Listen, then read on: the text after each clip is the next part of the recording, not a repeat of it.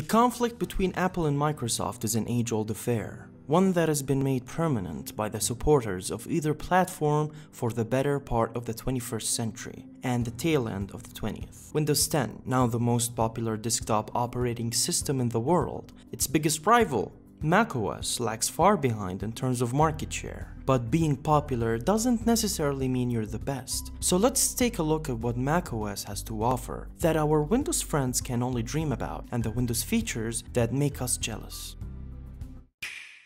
In terms of look and feel, macOS is designed for high-res Retina displays. The majority of Macs these days feature displays with high resolutions, and the interface takes advantage of that with little touches that wouldn't look as good on a lower resolution display. Windows 10 initially lacked the clean modern look of macOS, but since it was launched in 2015, it's had a design refresh known as the Fluent Design System, bringing more animations and blurring elements. The changes have brought new 3D elements as well as more light, depth, motion, and the UI element scale to remain usable across different devices.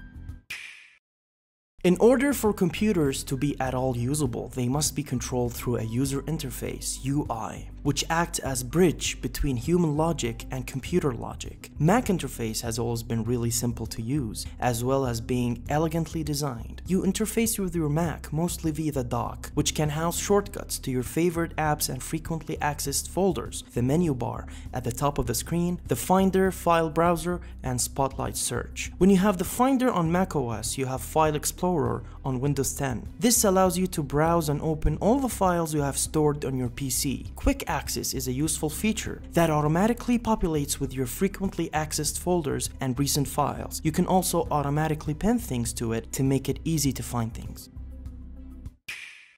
Apple in general has a good reputation when it comes to user privacy, thanks to its differential privacy, which is a mathematical approach that introduces random elements to harvested datasets in such a way that it becomes impossible for a researcher to determine the preferences or behavior of any single user. Microsoft, meanwhile, has faced some questions over its approach to privacy. Much has been made of spyware issues in Windows 10.